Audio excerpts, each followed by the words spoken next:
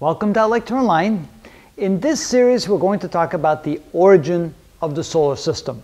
Well, the solar system consists of the Sun, and it turns out the Sun is what we call a population 1 star, which means that more than 1% of the Sun's mass consists of heavy elements. That is somewhat unusual because most stars, what we call populations 2 stars, where only a very small fraction, typically less than 0.1% or somewhere in that neighborhood, is heavy elements. So our Sun is kind of an unusual star as far as that is concerned. Secondly, when we look at the planets in the solar system, the first 4 are made out of rock and metal, the terrestrial planets. We have the asteroid belt, which is mostly made out of rock and some metal. And then we have the gas planet, but even the gas planets are thought to have a fairly large rocky core. When we look at Jupiter, the core that's made out of rock on Jupiter, it may be as much as 10 or more times the size of the Earth.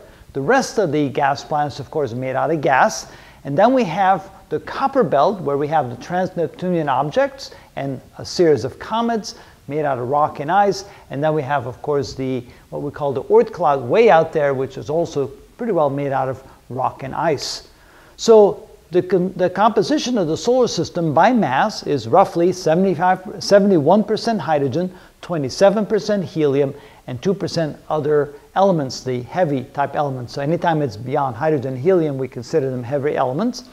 Notice that the consistency of hydrogen and helium is roughly the consistency of what's in the universe, maybe a little bit more helium than hydrogen because, of course, the Sun is busy converting hydrogen into helium, so the ratio will slowly change over time. So the origin of the universe, whatever model we come up with, has to fit the solar system.